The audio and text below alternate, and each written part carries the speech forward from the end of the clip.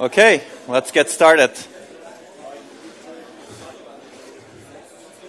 I guess you're ready for the Easter break.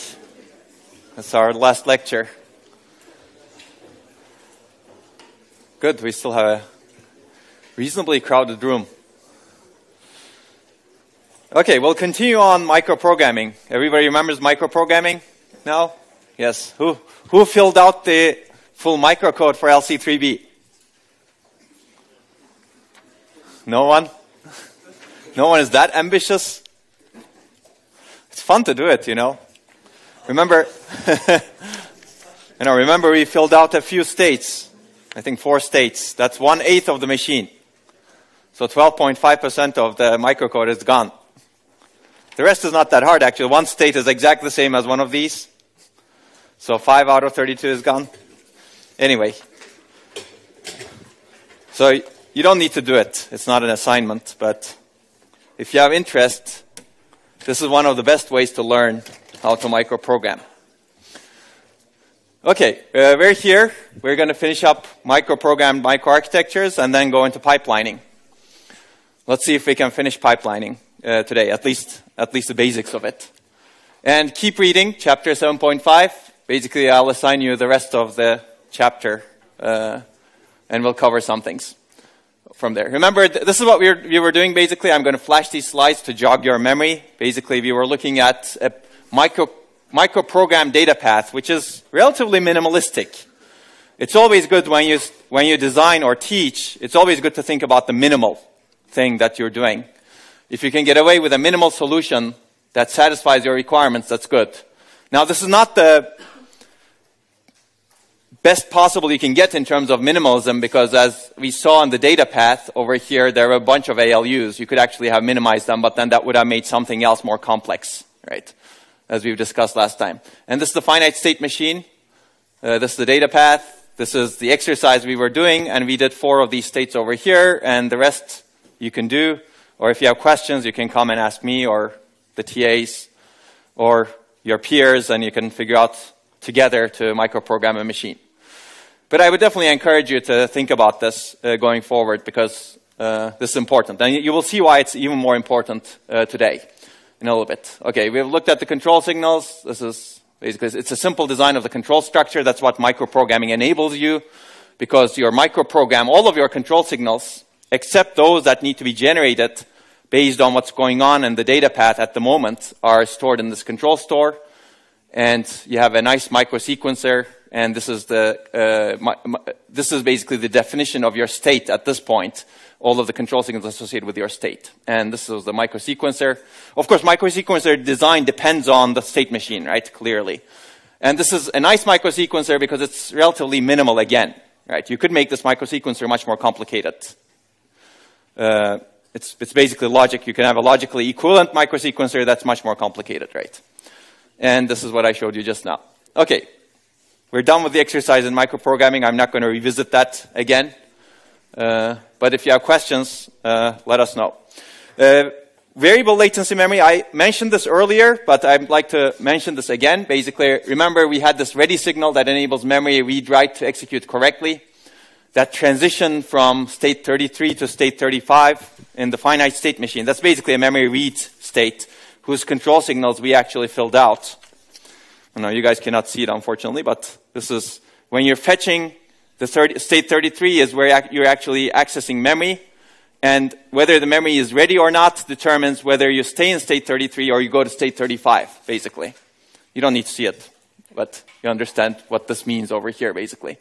But this is determined based on the arbit asserted. The question is, could we have done this in a single-cycle microarchitecture? And by definition, no, because single cycle means single cycle. You're not waiting multiple cycles, right? You can still have the ready signal in a single-cycle microarchitecture, but your cycle time gets extended until that ready signal becomes available, right? Still, if I didn't harp on the single-cycle microarchitecture enough, I'll keep on doing that, and you'll see more of that. Okay, we'll get back to... Actually, one of the questions one of you asked earlier, what did we assume about memory and registers in a single-cycle microarchitecture? Basically, when you read the register file, it's really a combinational read, right? The clock going into the registry file doesn't affect your read. We assume that you combinationally read the register file and get the data out of it. And when you write to the register file, that write happens at the end of the clock cycle. That's what enables a single cycle microarchitecture to work correctly. If it happens during the clock cycle, if things change during that time, that's not good because you're still reading from it within that single cycle, right? So you depend on that write happening at the end of the clock cycle. Okay, so there are some advanced questions. I'm not going to answer all of these, actually, but these are fun questions. For example, what if your machine gets interrupted? I'd like to be able to switch between these two relatively quickly. So if you have a micro-programmed machine, okay.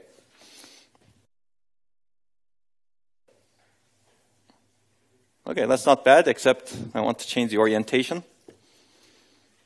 How do I change the orientation, you think? This is one way. Not that great. So there's a solution, but that's not the solution to our problem. Let's see, external menu. You guys see anything? Okay, no external menu.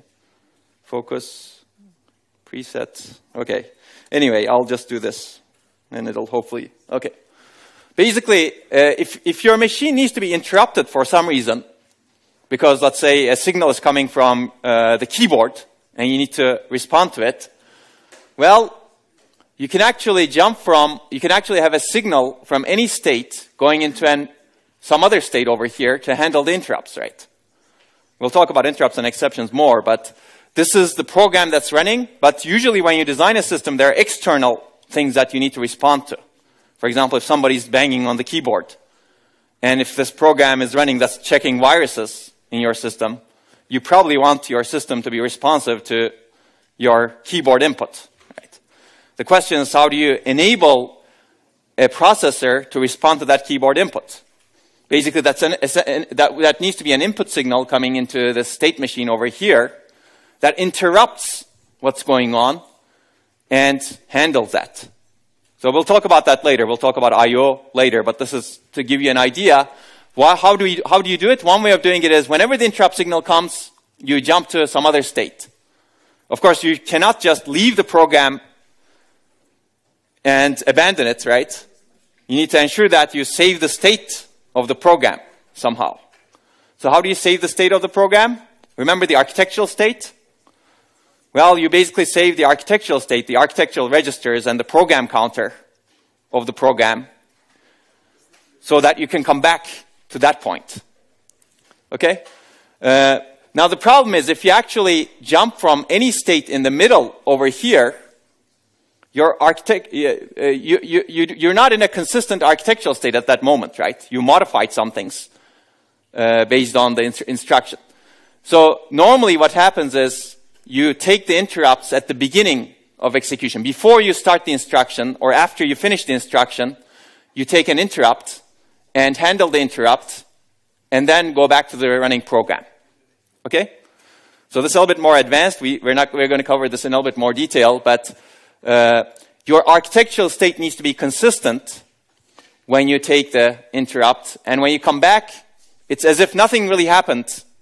The program continues execution. That's why we should not modify any architectural state in the middle of these states. We should really ensure that when the instruction is really done execution, you modify the architectural state. Right? If you had modified some architectural state somewhere in the middle over here, then you may be in an inconsistent state when you respond to the interrupt. Right? Okay. If that's not clear, think about it a little bit, and we'll get back to it. Okay. What if an instruction generates an exception? Do you guys know about exceptions? How many of you know about exceptions? Okay, good. So exception means, for example, an add, let's say add is not a good example because generating exceptions with an add is hard. Although you will see virtual memory in the future, any instruction can generate an exception. But let's go back. I want to adjust the focus also. This autofocus is not working for us, I think.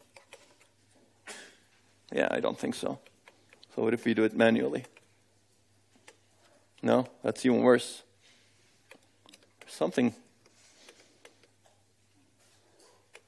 We should put a service request for this. Jeremy, can you put in a request? Okay.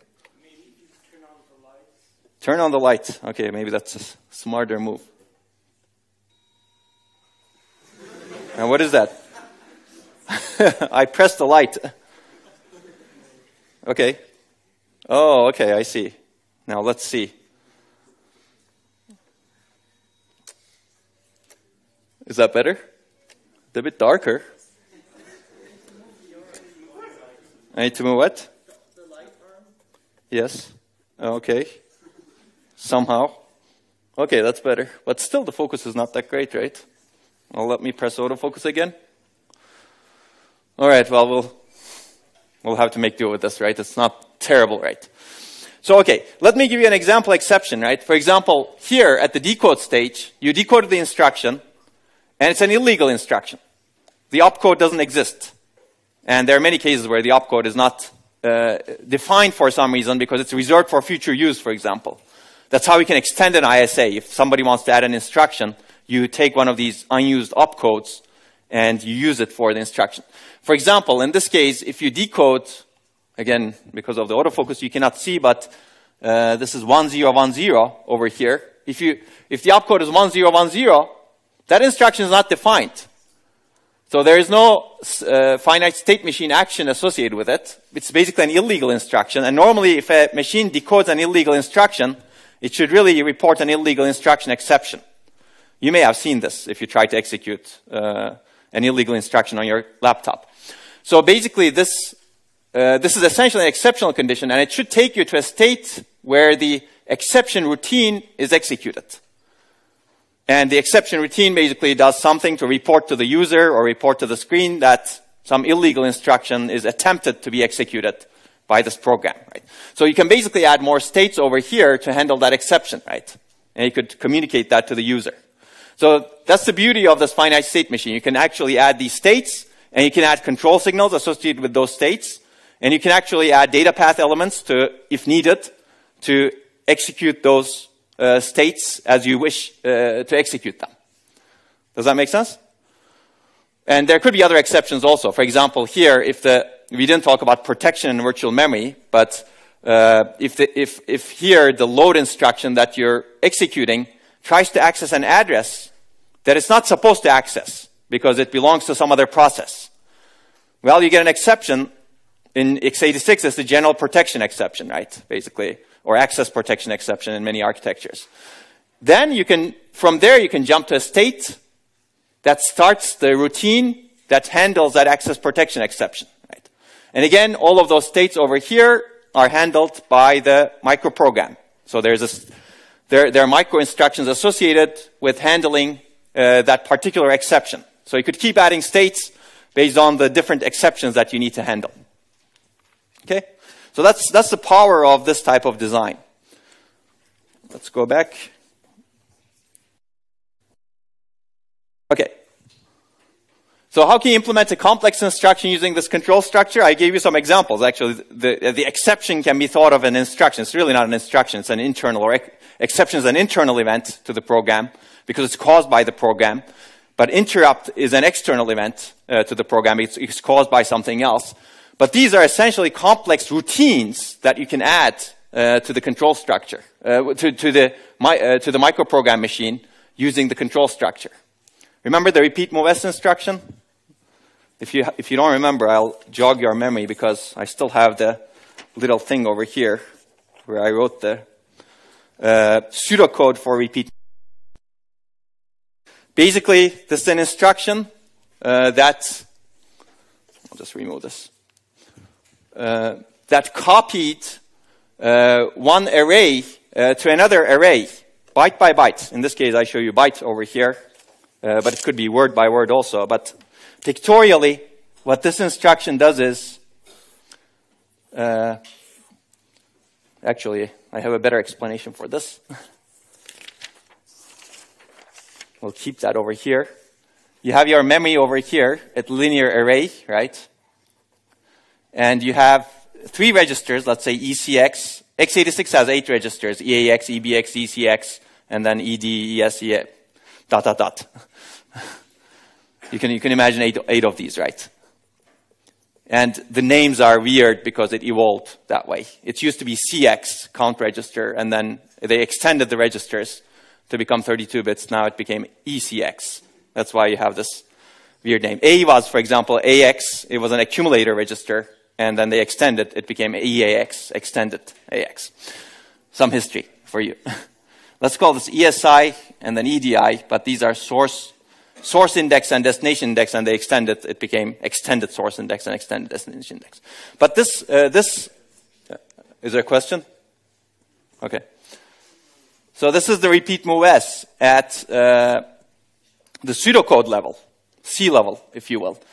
But basically, what it's supposed to do is you have an ESI pointer to the beginning of an array, and you have an EDI pointer to the beginning of a destination array. This is source array and this destination array. What it does is basically it takes ECX number of bytes starting from ESI and copies them to the ECX number of bytes. Hopefully you have enough memory.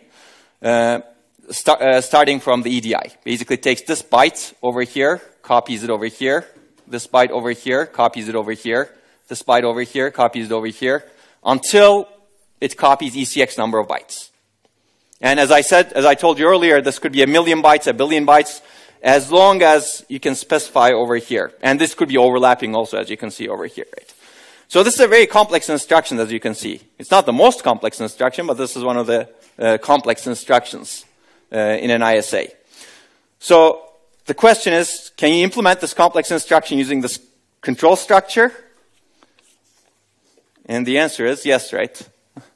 What do you need to do? Well, clearly you cannot do it with this state machine because the state machine doesn't have that instruction in it, but you will need to add states to enable this instruction.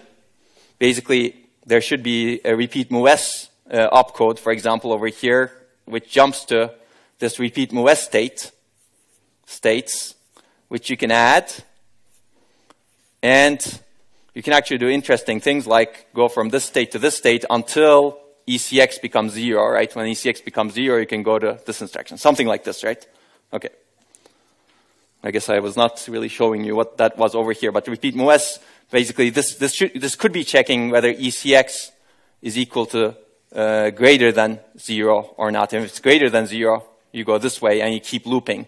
Otherwise, you go to the next instruction. That's the idea. So that's the beauty of this microprogrammed machine. And each of these now consume, let's say, I don't know, maybe 10 microinstructions over here if you have 10 states. And you keep looping through that state until this condition becomes false. So that's exactly how Intel implements x86 today. I mean, not exactly, of course. I've given you a high level, but this instruction is microcoded in the Intel machine. So if you do an array, a good compiler will hopefully translate that array copy, string copy, to repeat MOVS, and you would be running through the microcoded engine. Very similar to what we've seen. So of course you need to change the data path to enable some of those operations. You probably need to change the microsequencer to add another condition over here, right? So that you're able to do that jump back, depending on what kind of micro branches you add over here. And of course, you need to, well, you may need to add more data path elements, and you need to certainly fill out the microcode and maybe add more control signals as necessary, right? So that's the power of this microprogrammed machine. You could do things like this. If this were a more advanced course, I would ask you to do this. But I won't ask you right now. But if you're so inclined, it's going to be extra credit. Okay, so this is really an abstraction, right? We're really utilizing the power of abstraction. The concept of a control store of microinstructions enables a hardware designer with a new abstraction. It's microprogramming. So the designer, as I told you, can translate any desired operation to a sequence of microinstructions. All they need to do is to provide the sequence of microinstructions needed to implement the desired operation, the ability for the control logic to correctly sequence through those microinstructions. That's basically the changing of the microsequencer, and any additional data path elements and control signals needed. So for repeat MOS, I will assert that you will need additional data path and control signals. But there might be some cases where you don't really need additional data path elements and control signals. In that case, you can basically translate the instruction into existing micro instructions. So that's kind of beautiful also. So you may actually add a new instruction to the ISA without really changing your hardware. Well, without really changing your control store at least, but by just changing this micro-sequencing area of your processor without changing anything else in the processor. So this actually simplifies the hardware design also. If you don't have this sort of design, you would change your pipeline, I shouldn't say pipeline maybe, but you would change your data path all the time. But you could now get away without changing your data path. Okay, so some more microprogramming. I think I've already given you the idea. Implement RepMOS in the LC3B microarchitecture. Basically, anytime you implement some new feature, you need to ask the questions. What changes do I need to make to the state machine, to the data path, to the control store, to the microsequencer? And the changes could be 0, could be a lot, depending on what you want to implement. So this extra credit assignment. If someone wants to do it, please do it. I'll give you extra credit. And this is, for your information, that this was this is the ugly description from x86 manual of what repeat MOS is. And this is not the full thing, by the way. And this is not the latest x86 manual, so I'm sure it changed. Basically, this is the while loop that I showed you nicely. This is the kind of ugly while loop over here. Basically, you decrement the count loop, and then there are a bunch of other things in x86. Basically, you check whether the counter is going up or down and things like that. But also, there's also address size. There's also data size. So as you can see over here, this is really the definition of what you need to do, associated string instruction. It depends on whether you're copying 1 byte, 2 bytes, 4 bytes, 8 bytes. And it depends on whether you're copying, going from up to down or down to up in memory. So you can go either way, right? So it's an even more complicated instruction than what I you could specify with flags that you're really copying let's say your ESI. I'll use another pen over here. There you go. Let's say your ESI points to here, and your EDI points to here. And you have a direction flag. It's called a direction flag in x86. 1 bit that specifies whether you're going up or down. If this specifies that you're going down in memory addresses, you would copy this way. Make sense? And the instruction needs to take care of all of that. So it's much more complicated than this little beautiful while loop over here. Right? Okay. Okay, let me ask you some questions. You could actually translate this to instructions in the MIPS ISA, right? My beautiful while loop, maybe not this thing over here. How many instructions does a repeat MOS take in the MIPS ISA if your repeat MOS is... You'll be surprised how many instructions you will actually require to be able to do this. In x86, it's a single instruction. And how many instructions does it take to do this? Of course, then you need to change the LC3B. So this is extra credit if you want to do it. If you don't, that's okay, but it's fun. So people in the world actually implement these instructions. Actually, I will do one more thing before I move on to the unaligned access. I'll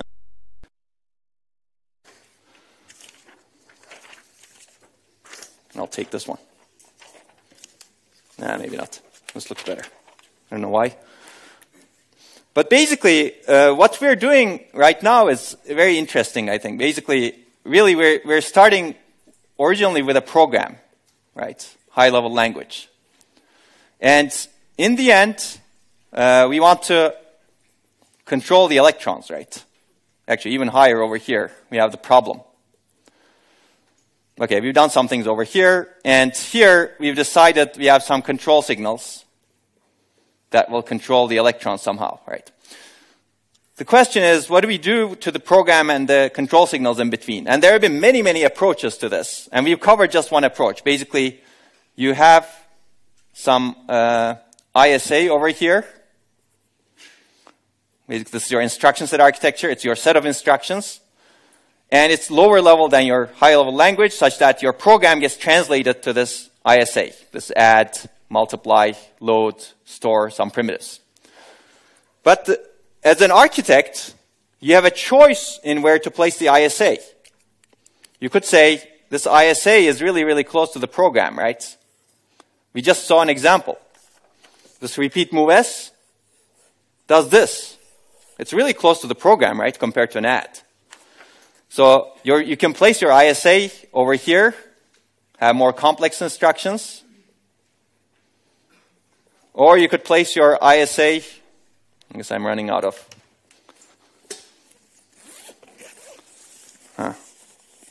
He's come in handy now. There you go. So you could place your ISA over here, right? Which is really close to the control signals, maybe very primitive operations. Add is very primitive. In fact, when MIPS was designed, the philosophy was, let's be as primitive as possible, such that the hardware is simple. Going from ISA to control signal is simple, and a lot of the work is pushed on the compiler to do the translation from program to the ISA. Basically, there are many levels of translation over here, right? You basically translate, I'll start with another one over here to make this. You have this program, you have this ISA, you translate the program to the ISA, and then you need to go from ISA to the control signals. Either you go this way, or you add another thing over here called a micro ISA that's not visible to the program. That's essentially what we did with microprogramming, right? We added this micro ISA where we kind of translated the ISA into these micro ISA, the micro instructions, and then the micro ISA was essentially the control signals, although it's not exactly true because you generate some control signals also on the fly. So this micro ISA, maybe I should draw this again, was really close to the control signals over here. So we translated the ISA to the micro ISA. Now we can actually do a lot more. If we add instructions to the ISA, we can do this translation over here. We have another level of optimization that we can make. So you can internally change your micro ISA without notifying anyone, but you can probably not change your ISA, right? Because programs are already written in that ISA or translated into that ISA. Okay, let me give you some quick terminology over here. Basically, going from the program to the ISA, this is actually called, if you ever see this, semantic gap. You have a gap between the semantics of the program and the semantics of the ISA.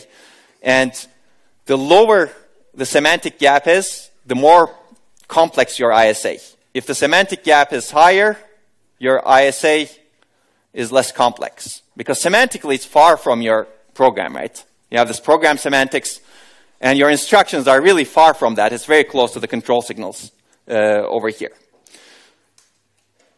Okay. So let me give you one more thing over here. Basically, what we did over here was translate this ISA to a micro ISA in hardware. We'll call it hardware translation, right? We take an instruction and go through a micro sequence of micro instructions. Is that the only way to do this? Just to stretch your mind a little bit. You could imagine software doing this also, right? You could imagine a layer of software that takes an ISA and basically converts things such that things into a program, a bigger program, let's say, that implements the state machine internally, right? Those instructions will be micro instructions. Now the software needs to have the knowledge of those micro instructions somehow. Okay? And people have done both in the world. So most machines today that you buy, what they do is they take the x86 ISA. I say x86 because that's the most common ISA. They turn it into a proprietary micro ISA and do this in hardware. So every x86 instruction that gets executed in an Intel machine gets translated into this micro instructions. But you could potentially take the x86 ISA and do software translation into some other proprietary micro ISA, and you can actually design a processor with your micro ISA, right? If anybody heard of Transmeta, they tried to do this in the late 1990s. Who has heard of Transmeta, by the way? Cool, wow. You guys are either old like me or you read a lot. Yeah, so this was a company that basically took the x86 ISA and translated with what they called the code morphing software. So they had a much cooler name than software translation layer. They morphed the code into their proprietary ISA, which was very, very different from this. It was a VLIW ISA, which we will hopefully talk about, very long instruction word ISA, where you could actually pack many instructions together such that you can execute them in parallel. Of course, they didn't survive very well, but that's okay. That's a separate story. But you could do this at different layers, and there are always trade-offs associated with it, basically. Software translations, of course, you need to minimize the overheads of that. This is also called dynamic binary translation, if you will.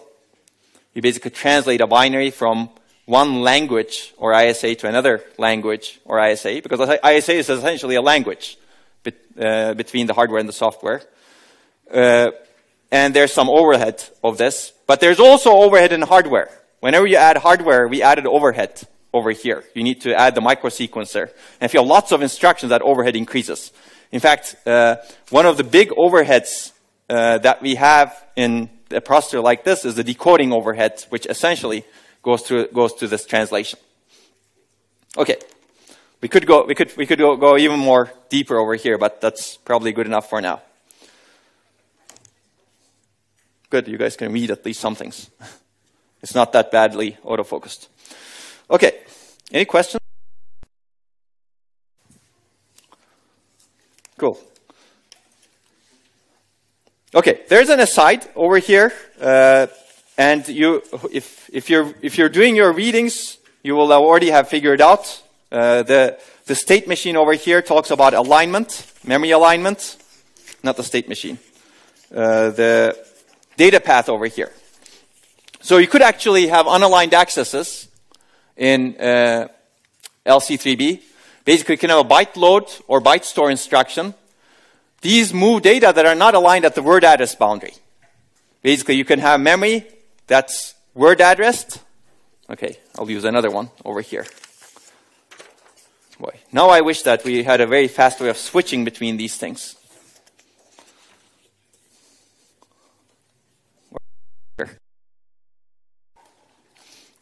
Okay, where did I put this? Yeah, here it is.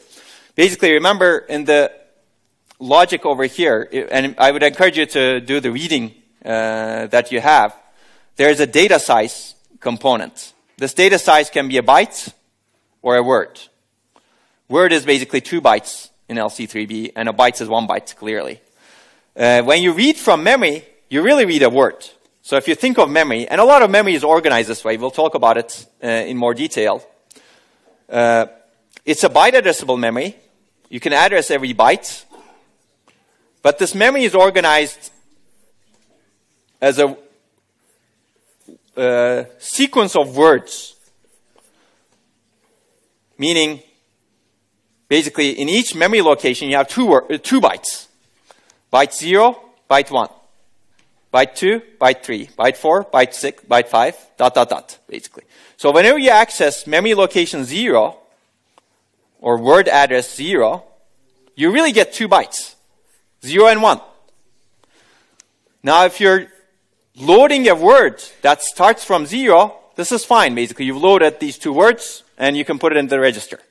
But if you want to load a byte, if your instruction says, let's say, load the byte at address 1, you're getting the word. You really want to pick the right one and supply it to the register. Does that make sense? That's called an unaligned, that's called an unaligned access because this byte is not aligned at the word boundary, right? It's really aligned at the byte boundary, but it's not starting from 0. right? These are aligned. These bytes are aligned at the word boundary because they're the beginning of the word. 0, 2, 4, 6, 8, ... But this byte comes from the top part of the word, if you will. So you really need to take this and put it in the right location in the register. And that's exactly what this alignment logic over here does. Make sense? You'll need to read it. I'm not going to cover this in more detail. We'll talk about it when we come to memory. But let me tell you how more complicated it could get. This is really a granularity problem. Basically, the granularity of the access to the memory is really a word granularity here, right? You're accessing a word over here. And whenever you're accessing only a part of it, or something that spans multiple words, boundaries of that granularity, that's called an unaligned access. That's the definition of unaligned access. You're not aligned to the granularity at which you're accessing memory. So you will need to add logic to handle that unaligned access. Let me give you another example. Let's say this is 10, 11, 12, 13. These are the bytes. These are the byte addresses. Let's assume that we supported an instruction that says load word starting from address 11. This means that you need to get 2 bytes starting from address 11, 11 and 12, bytes 11 and 12. Now, LC3B, if you read the documentation, it doesn't support this one. It supports load byte and aligned load words. It doesn't support unaligned word loads or word stores. But this is another unaligned case, basically. Here, you're supplying address 11 to memory and demanding 2 bytes out of it. If your memory, with one access, you can get only a word, too bad. You cannot complete this instruction with one access to memory, right? Because the first access, let's say your address is 11. First access will get you the byte at 11, but you also need the byte at 12. So you need to do another access to get the byte at 12, and then merge them and place it into a register. Does that make sense? So this unaligned access now has complicated our life a little bit, because the granularity of the memory just doesn't match what we're really trying to load. Basically, the granularity of the memory doesn't match the alignment of what we're trying to load. So, and this is a real problem. This happens at different levels of the memory hierarchy also. For example, you can get unaligned cache accesses. A cache in an x86 machine, we will talk about caches, but it's 64 bytes. A cache block is 64 bytes. Now, let's assume that you're trying to access a word that spans 2 cache blocks. The beginning of your word, the 2 bytes, in x86, a word is 4 bytes. The 2 bytes are over here, and the next 2 bytes happen to be over here. Well, tough luck. You need to do 2 cache accesses. And if both of them are not in the cache, you need to do 2 memory accesses to serve this unaligned word access across 2 cache blocks. So who does this? Whose responsibility is this? Again, computer architecture is the art of trade-offs, right? You could say, programmer, deal with it. As a hardware designer, I don't want to do it. And people have made that choice. MIPS is one example. MIPS doesn't allow unaligned accesses unless you really specify them. In fact, the original MIPS actually didn't have anything to do with unaligned access. I believe they've added it recently. The philosophy in MIPS, again, hardware is simple, software deals with it. That's one choice. That simplifies the hardware, but makes programmers' life harder. Now the programmer needs to think about the alignment. If they want to get good performance, they need to think about the alignment of memory, right? In fact, they need to really align things so that the program would work if the unaligned accesses are not supported in the memory side. Or you could say, okay, it's the job of the hardware designer to do this. Now you're making life easier for the programmer. The programmer doesn't need to deal with this unaligned access, right? Now the job of the hardware is harder because the hardware needs to add some finite state machine, control logic, to ensure that you handle this unaligned access, right? You do 2 accesses to memory when needed.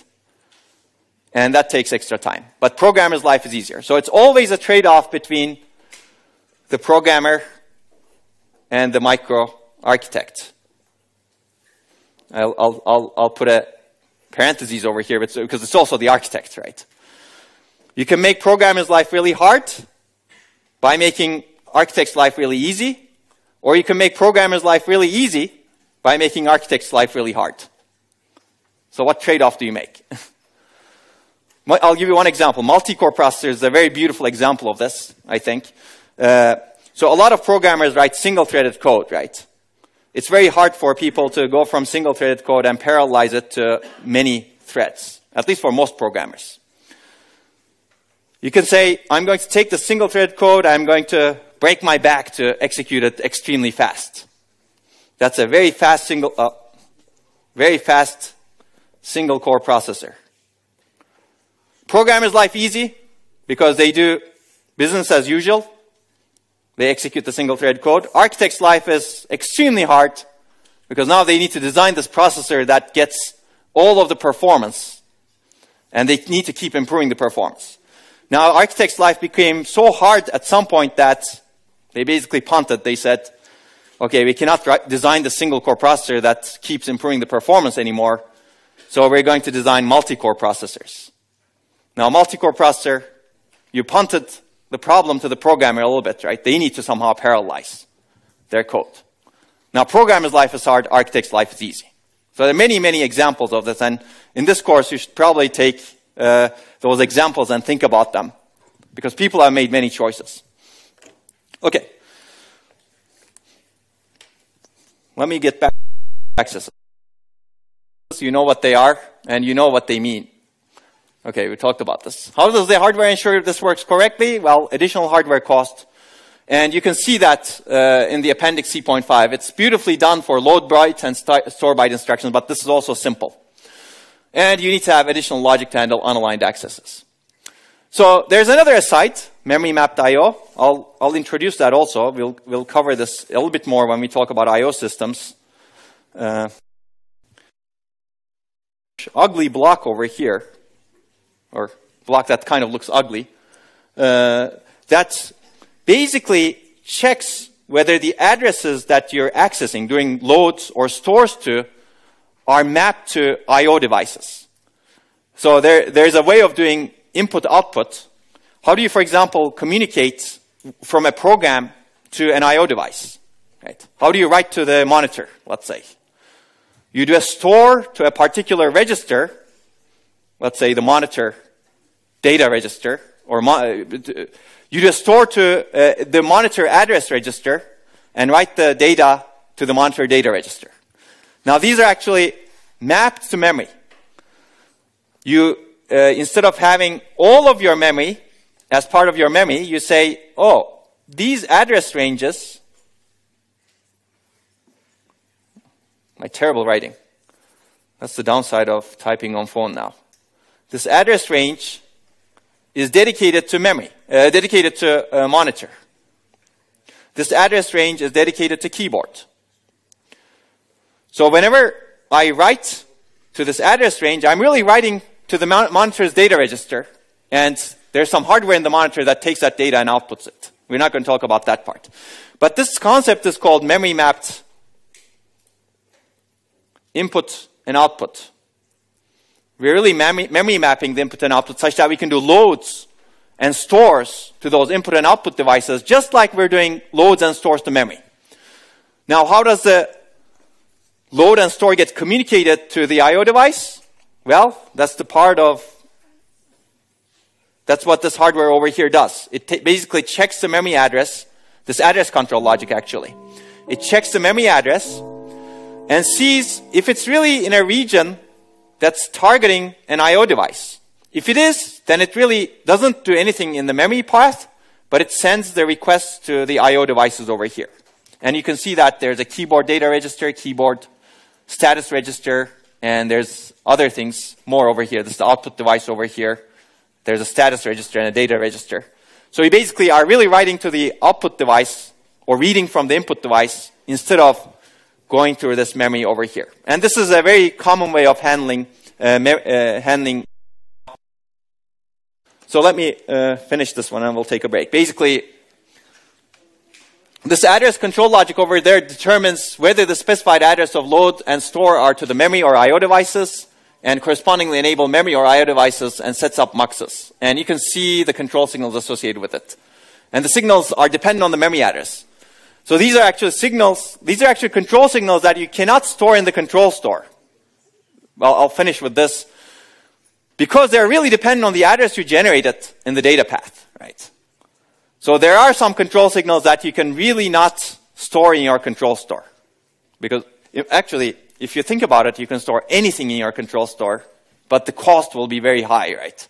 You can have the memory address as an input to your control store, and you can make your control signals, decide your control signals based on that, but that may not be a good idea, because that increases the size of your control store quickly. Okay, let's take a break, and we'll finish microprogram control and start pipelining. Yes? I have a question. I'd like to do a project with a friend. He's with a friend.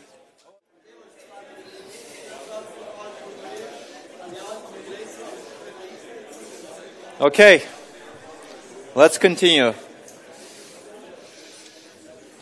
So we've actually covered a lot of concepts, even though we talked about microprogramming.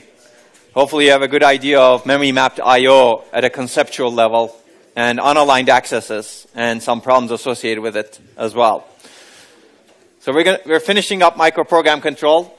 Let's finish up with advantages. So like everything else, it has advantages and disadvantages. I think in this case, advantages outweigh the disadvantages quite a bit.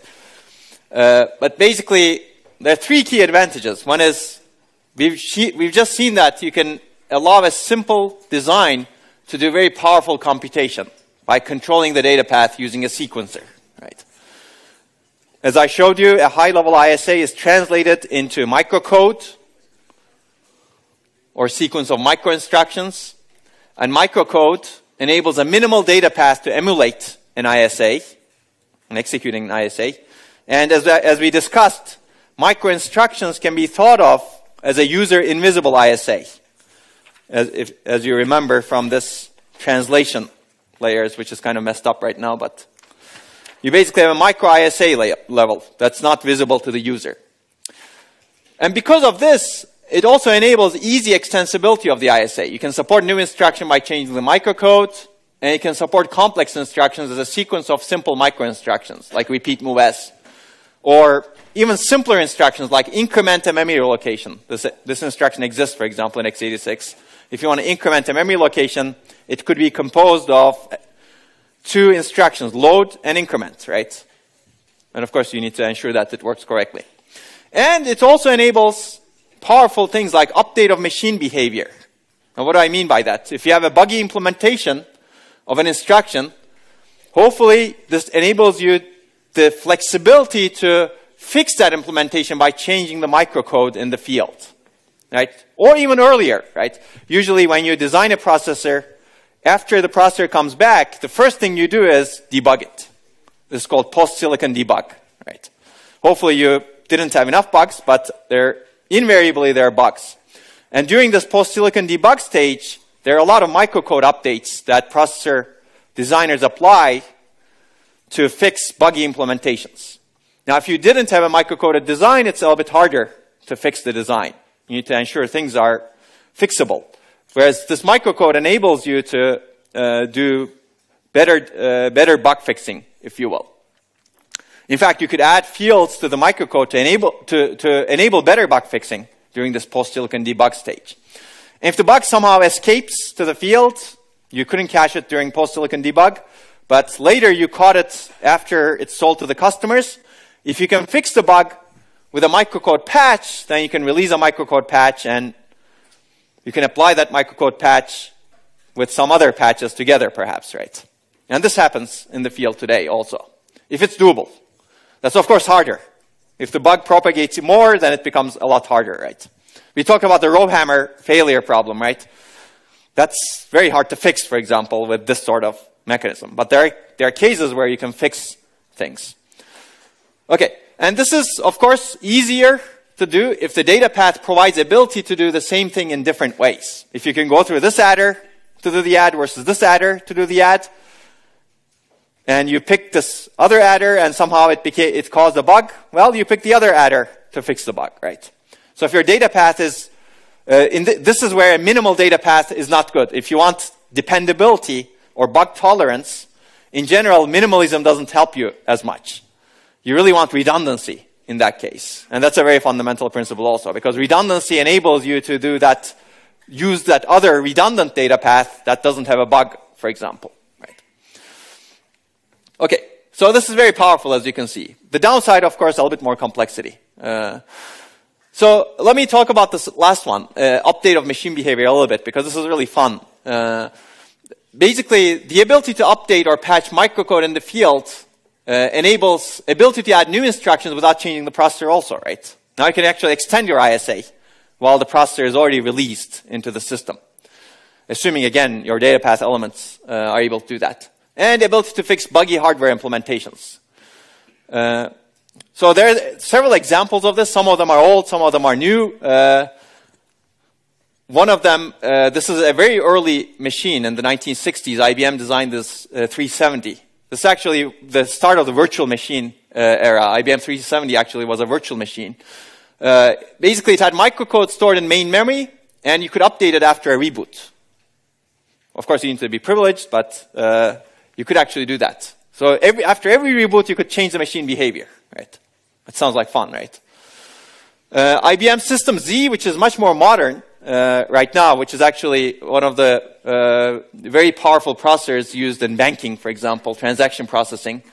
They actually do something similar. You could update the microcode after a reboot. And this, if you're so inclined, you can read a report that's written by IBM in 2004. They called it millicode. Different people call it different things. But, yeah. And there are even funkier things. Burroughs 1700.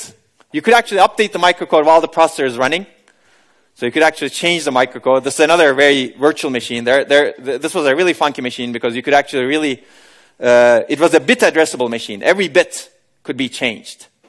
You could address every bit in the system. And you can read why they did it. Basically, this was a user microprogrammable machine. Now the question is, this is now becoming an ISA almost, right? The user can modify. So you expose a microcode to the user, now it's an ISA. And if you're really, really so inclined, you could read this microprogramming environment paper from 1972, but probably you won't understand a whole lot because the terminology those days was a little bit different from terminology today. Okay. So we're finishing up multi-cycle versus single cycle. I'm not going to go through this, but this is for you to fill in. So you should really know the advantages and disadvantages of multi-cycle, single cycle, microprogrammed multi-cycle versus hardwired multi-cycle as well. So the question to always ask is, can we do better? Never be satisfied is good if you want to get to if you want to advance the state of the art, right? And people clearly ask that after microprogram machines. I'll ask you, can we do better than this? I guess people say yes. So one limitation that I see over here is limited concurrency, right? We designed this machine, but we're really spending so many cycles to execute an instruction. 6 cycles to do a load, for example, in LC3B. And what is worse is, while you're doing a load, while you're in part of the finite state machine over here, let's see. So, for example, if you're in this state over here, when you're fetching an instruction, everything else is idle, right? So when you're accessing memory over here, the rest of the data path is basically twiddling its thumbs, waiting, doing nothing, right? That sounds like a waste, especially if you want to improve performance. Basically, that's what limited concurrency means. Idle when you're doing some operations. Okay, basically some hardware resource idle during different phases of instruction processing cycle. For example, fetch logic is idle when instruction is being decoded or executed. Most of the data path is idle when a memory access is happening. So can we actually do multiple things at the same time in the data path to improve this concurrency and hopefully improve performance, right? And of course, it's yes. Basically, why would we like more concurrency? Because we can get higher instruction throughput. Instead of executing 6 cycles per instruction, or finishing 1 instruction every 6 cycles, maybe we could finish 1 instruction every cycle if we pipeline things such that while we're doing some work for this instruction, we're doing some other work for this instruction, and some other work for this instruction, and some other work for this instruction, right? That's the idea, basically. When an instruction is using some resources, process other instructions on idle resources that are not needed by that instruction. For example, when an instruction is being decoded, fetch the next instruction. When an instruction is being executed, decode another instruction, decode the next instruction. When an instruction is accessing data memory, execute the next instruction. And when an instruction is writing its result into the register file, access data memory for the next instruction. So that's the idea of pipelining, basically. And I've already given you the idea. But let me repeat it. More systematically, pipeline the execution of multiple instructions. Don't wait until the previous instruction finished. And the analogy is assembly line processing of instructions, right? Everybody goes through the assembly line, and while one instruction is later in the assembly line, another instruction is entering the assembly line. We divide the instruction processing cycle into distinct stages of processing and ensure that there are enough hardware resources to process an instruction in each stage. That's important. So we will increase the hardware resources for this. And we process a different instruction in each stage. And instructions in consecutive and program order are processed in consecutive stages. And the benefit is this increases instruction processing throughput. Basically, again, I'll repeat it. Instead of taking 6 cycles per instruction, or finishing 1 instruction every 6 cycles, so if you look at this state machine over here, this one, we're finishing 1 instruction. If it's an add instruction, we're finishing 1 instruction. Oh, sorry. Yes. Thank you.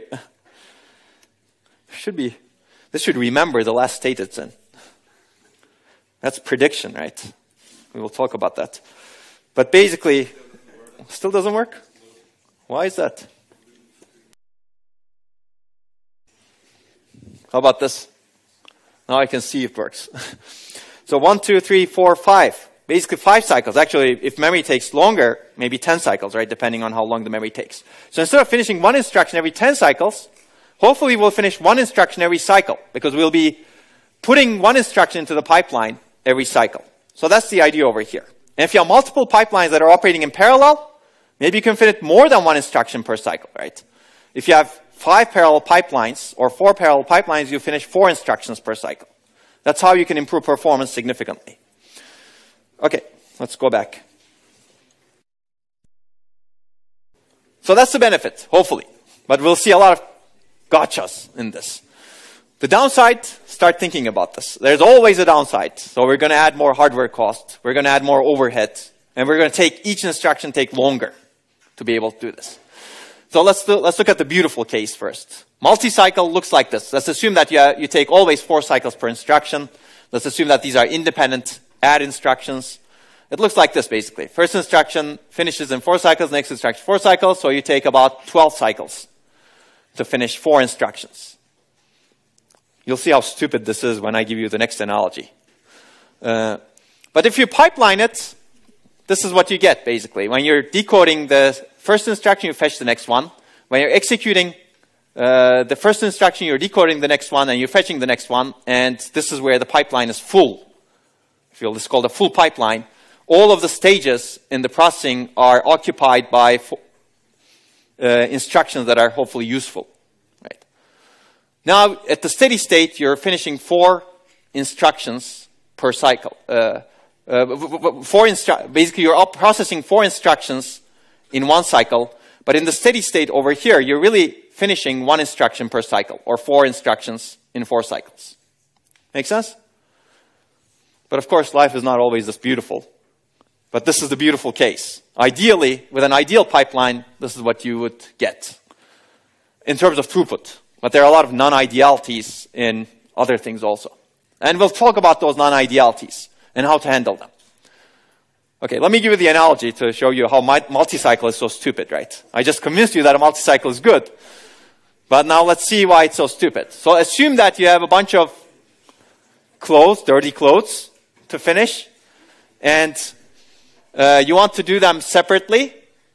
Do you do them this way? First of all, you first put stuff into the washer, and then when the washer is finished, put it into the dryer, and then fold them, and then put the clothes away, or ask your roommate to do the stuff. Whatever, basically 4 different steps, each taking 30 minutes. You do them, and then only after that, you start the next load. That sounds stupid, right? You wouldn't do that as a human being. Why are we putting machines doing independent loads, independent instructions this way? It's essentially a multi-cycle machine. So you've spent your beautiful evening doing 4 loads of laundry. That sounds terrible. Now, if you can offload it to your roommate, your poor roommate has spent some of his or her evening to do this. So here, it looks like an instruction, actually. The steps to do a load are sequentially dependent. You're not going to put things into the dryer before you wash them. You could, but that defeats the purpose, probably, of doing laundry. And you're not going to fold them before you dry them. And you're not going to put them into into your closet before you fold them. I guess you could skip the steps. Not all instructions have the same steps. Not all programs have the same requirements, right? But there's clearly a sequential dependence within an instruction. And across different loads, across different instructions, there is no dependence, right? You could start this load right after you move it to the dryer. There's no dependence between these 4, actually. Like this, I cannot imagine. Different steps do not share resources, right? There's no resource sharing. The washer and dryer are completely separate. So as a result, you can perfectly pipeline this. Basically, this is what a pipelined processing of laundry looks like, right? Once the first load finishes in the washer, you put it into the dryer, but you also start the second load in the washer. And ... You can see the idea. So you do 4 loads of laundry in parallel in the steady state. So if you look at the steady state, this is what's happening. No additional resources are needed over here. Throughput is increased by 4, as you can see, and you have the rest of your evening to enjoy. Study computer architecture. That's what enjoy means, right? At least for me. I guess that's not that funny for all of you who are waiting for the Easter break. And latency per load is the same. As you can see, we didn't increase the latency.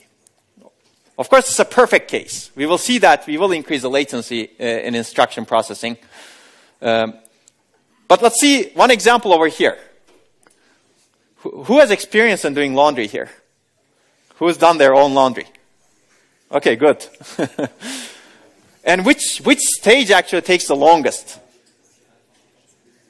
Anybody? The washer, the dryer, the folding? Dryer, yeah? That damn dryer. That always takes the longest. And I agree with you. It always takes the longest, and as a result, it causes an imperfect pipeline over here. Now, we could go into the mechanics of the dryer and why it takes longer and ... but we're not going to do that over here. One way is to fix the dryer, such that it doesn't take long. But if it takes long, now you have this problem, right? The slowest stage decides your throughput because you cannot put stuff into the dryer before the dryer finishes the first load, right? As a result, your throughput reduces. Instead of finishing your laundry at 9:30 over here, you finish it at 11:30 over here. Now, how do you fix this problem? The same thing happens with instructions as well, right? If your register file access takes 2 cycles, you have the same problem, right? How do you fix this problem? Have a faster dryer. That's one solution. Say it again? Excellent. Buy another dryer. Right? Using 2 dryers, now you restored the throughput, right? Dryer A, dryer B. Now, if you want to have a high throughput pipeline, you add hardware, basically. That's the takeaway. Okay, so an ideal pipeline would increase throughput with little increase in cost. Unfortunately, that's not always possible, so we're going to add hardware cost. But let's look at an ideal pipeline. What do you need? Basically, for the pipeline to be ideal, we want to repeat the identical operations, meaning the same operations repeated on a large number of different inputs. For example, laundry loads always go through the same steps. Washing is repeated on many, many loads. Drying is repeated on many, many loads. Instructions, fetch is repeated on many, many instructions. Decode is repeated on many, many instructions. So the more steps you have that are identical across instructions, the better you are. Because you're utilizing the same hardware to process many different instructions. Independence is very important. You should not have dependencies between repeated operations. Basically, the loads, you can pipeline them very well because they're independent of each other. If the instructions are independent, that's good. But if they're dependent on each other, if you need to do a multiply that's dependent on an add, now you've added a dependency, and you may not be able to really start the multiply. If you have a multiply that needs the result of a load, well, you may not be able to start the multiply, right, before the load result is available. So now they're not perfectly independent of each other. If the load takes 500 cycles especially, right, now you have a problem. So this is clearly very important. Well, there's another problem with instruction processing. How do you know which instruction to fetch next? Right? If you're going sequentially, that's good. But what if you have a branch instruction that's dependent on a data, branch equal, for example, in MIPS, and you need to resolve that branch? You cannot even figure out what to put into the pipeline at that point, right? So you can guess. You can say, oh, I'm not going to take this branch, so I'm going to keep going sequentially. But that's a guess. You need to verify that guess, and if you're wrong, you need to flush the pipeline. So now you're seeing the issue of dependence, right? This is control dependence, which is different from data dependence. It's really a special case of data dependence, really. So independent operations is critical, but we're not going to get that. That's why life is not as good. And the third requirement for an ideal pipeline is uniformly partitionable sub-operations. Basically, processing can be evenly divided into uniform latency sub-operations. And this is basically a balanced pipeline. Fetch takes the same amount of time as decode, the same amount of time as the next stage, the same amount of time as the next stage, the same amount of time as the next stage. And because it's happening in a single clock cycle. Now, if for some reason decode is much faster, it doesn't need the entire clock cycle, you're really wasting that clock cycle, right? You didn't uniformly partition your sub-operations. As a result, you really pipeline things, but you really don't need that much time to finish that sub-operation, to finish the decode. So you wasted your clock cycle, which means that your pipeline is not balanced in this case. Now, we saw this problem in multi-cycle architecture also. This is essentially a problem of balancing the critical paths. It's not only the critical paths, because critical path may be the worst case, but it's really the operation that you're doing. So you could be increasing the processing latency of an instruction because of this. And we will see that. So it's not clear if these are ideal pipelines, but the example that I gave you in doing laundry is an ideal pipeline. Automobile assembly, I'm not sure. But clearly, instruction processing cycle is not an ideal pipeline.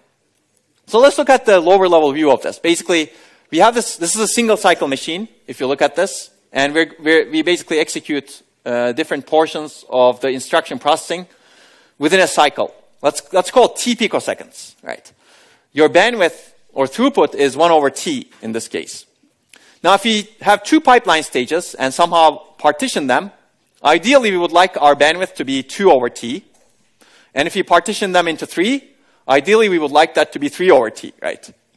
That sounds beautiful. Now, the problem is there are a lot of overheads over here. At the hardware level, you basically have a latch delay. It's not just the T, this combinational logic delay, but there's also the latch delay. So your throughput is really 1 divided by T plus S, where S is the latch delay.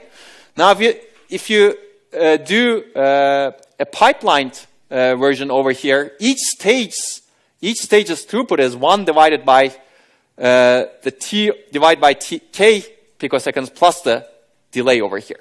So if you think about it, the maximum bandwidth that you can get is the minimum logic over here, minimum combinational logic is 1 gate delay, plus you still pay the latching overhead.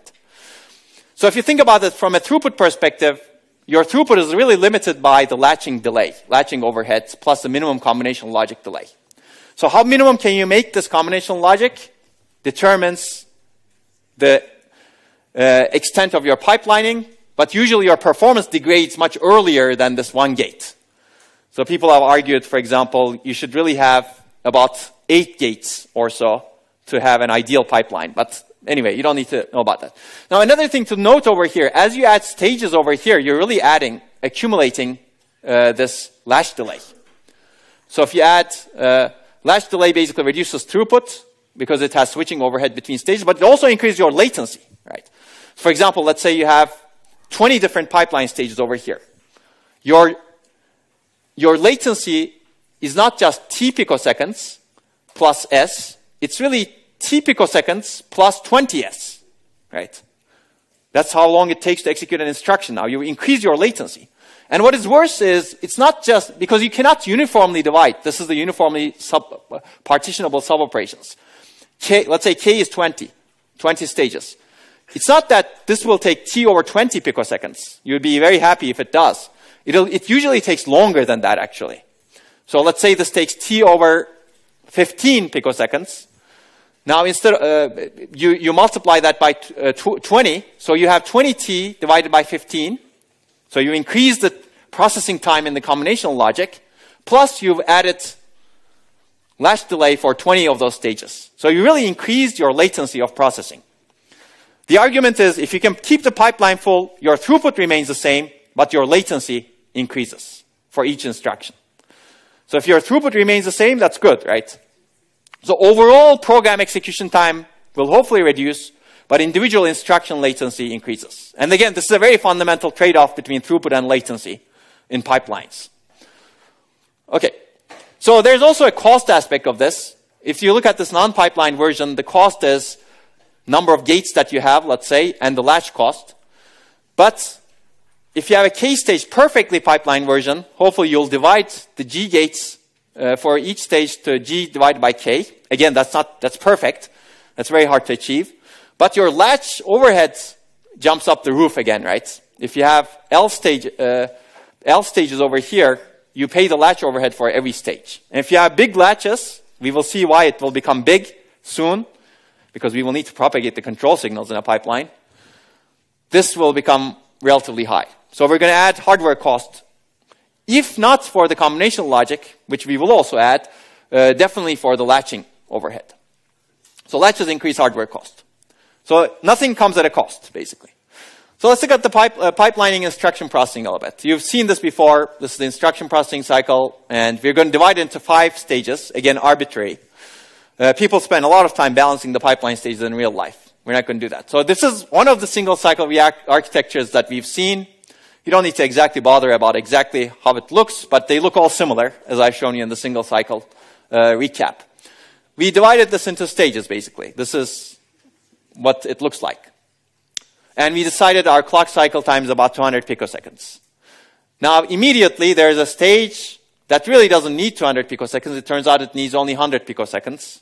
Well, we basically given up the remaining 100 picoseconds over there. We've wasted 100 picoseconds per instruction. Too bad. That's what happens if you don't balance your pipeline stages. And again, there's another one over here. Right? And you need to be very careful about these loops that go through boundaries, right? Here, in the single cycle, you basically update the program counter. Now you're fetching something. How do you update the program counter at the same time? You need to be very careful about those things. So, for example, here, we're going to write back to the register file.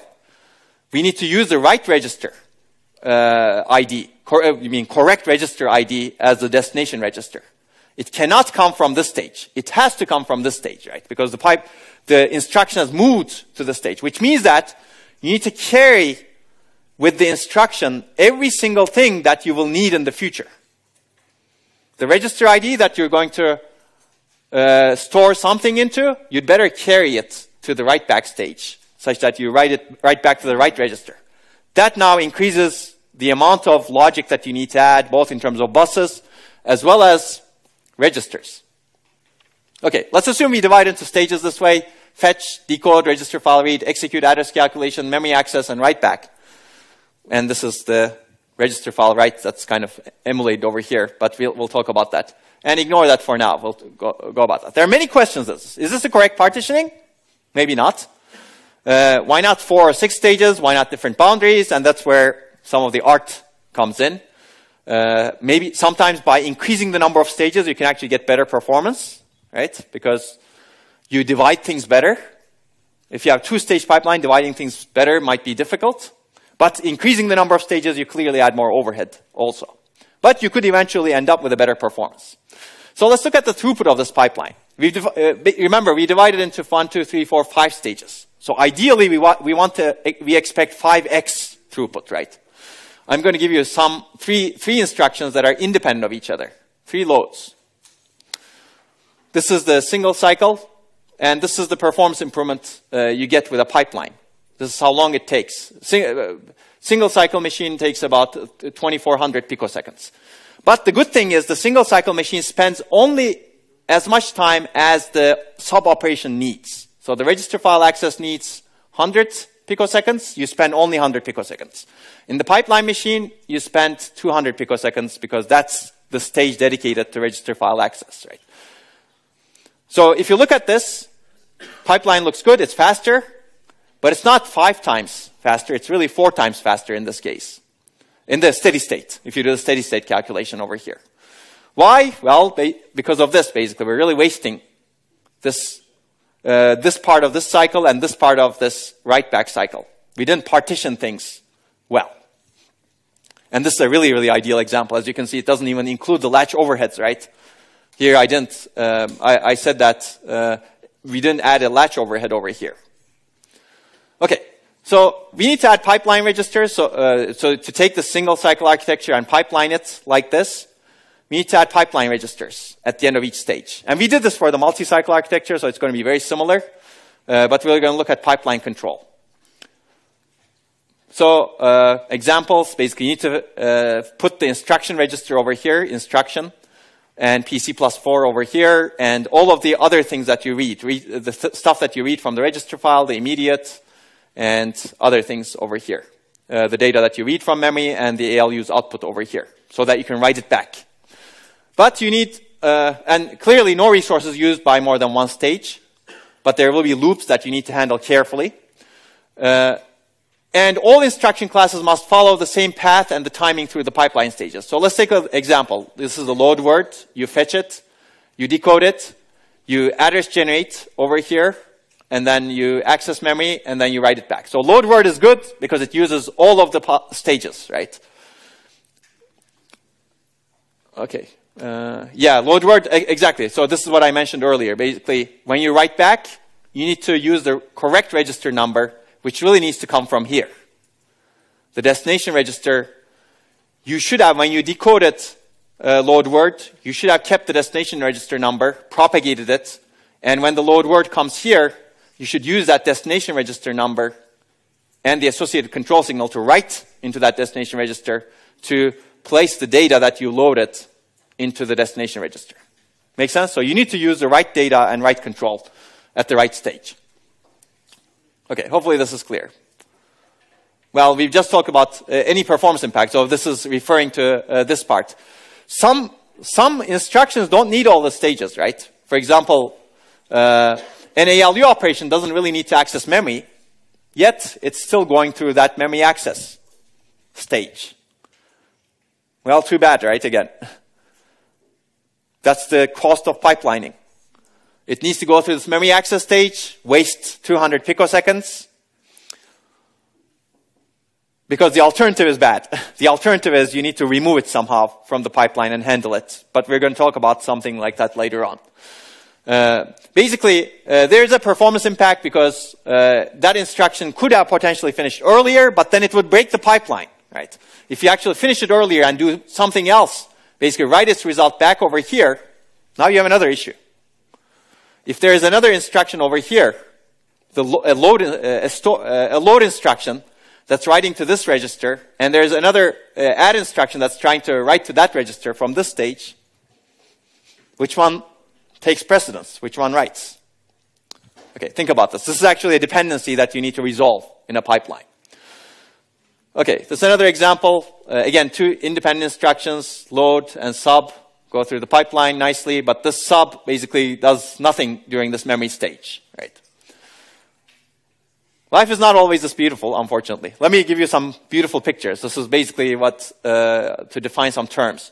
This is steady state, as I've shown you. Full pipeline, you have instructions over here, and you have time over here. And over time, instructions flow through different stages, and once you fill the pipeline, it looks beautiful like this. This is another view. This is the resource view of it. Basically, these are different stages, and these are different time steps, and this is what it's processing at that time, right? Different instructions. This is very simple, and a full pipeline looks beautiful, but the problem is we're not going to have a full pipeline most of the time. That sounds sad, right? You design this pipeline, and we're going to try to make it full later on. So, okay. Basically, the control points that we have are identical as a single cycle data path. There's nothing really that different because we're controlling the same data path, except we've added some things to like the registers. So, what kind of control signals do we want? For a given instruction, we have the same control signals, but control signals are required at different cycles, right? Depending on the stage. For example, when you're writing to the register, that control signal is required at that time. It's not required earlier, but you need to carry it with you. So there are two options here. One is decoding once using the same logic as the single cycle control logic and buffer the signals until we have consumed them. It looks like this, basically. We have a huge decoder over here based on the instruction that generates the control signals as much as possible. And these control signals are generated for this execute stage, this memory stage, and this write back stage. And initially you store them all at this pipeline register, so it looks huge. And then the control signals that are consumed by that stage don't get propagated, but new control signals may potentially be generated. So you can see that the control signals that are needed for write back are propagated to this stage, and then they're propagated to the write back stage, and then they're used over here. Right? Make sense? So now we're adding more to the registers, pipeline registers. They're becoming bigger. And if you have a huge instruction set, this may be a huge pipeline register over here. Or another option is to do local decoding. So this is decoding globally, if you will, once. Or you can carry relevant instruction words and fields down the pipeline and decode locally within each or in a previous stage. Now, if you remember my, my principle. Yeah, basic principle. You would rather decode in a previous stage, right?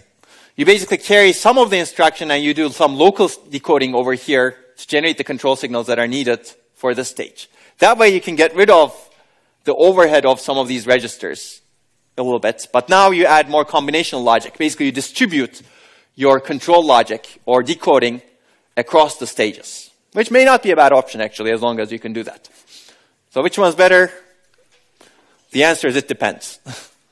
Basically it depends on the design and what you're constrained with. Right? Sometimes it may be better to generate the control signals and just propagate them. That sounds simple, right? Okay, so these are the pipeline control signals. Again, this basically shows that you have a control logic that generates different control signals for the different stages, and you propagate them. You can see that the ALU op control signal is used from this X part, execute part, and some of the memory control signals are used over here, memory write control signal, for example. Okay. So there are interesting things like this. For example, this is the register write signal that we were talking about. You basically propagate the register write signal and also the write register ID over here and use them at the write back stage. So this is another example. Remember, we discussed two single cycle pipelines. Everything is very similar. It doesn't matter. This is a single cycle pipeline over here, and we have a similar selection of boundaries to divide into a pipeline machine. And as we've discussed, this write register signal should be propagated such that you can actually write to the use the correct destination ID for the register you're writing in the write back stage. Basically, this is a wrong design because it doesn't have that loop back going for taking the write register ID or destination register ID and putting it back over here. It's really coming from here over here. So you need to actually design the data path carefully to make this work. But hopefully that's all not so hard.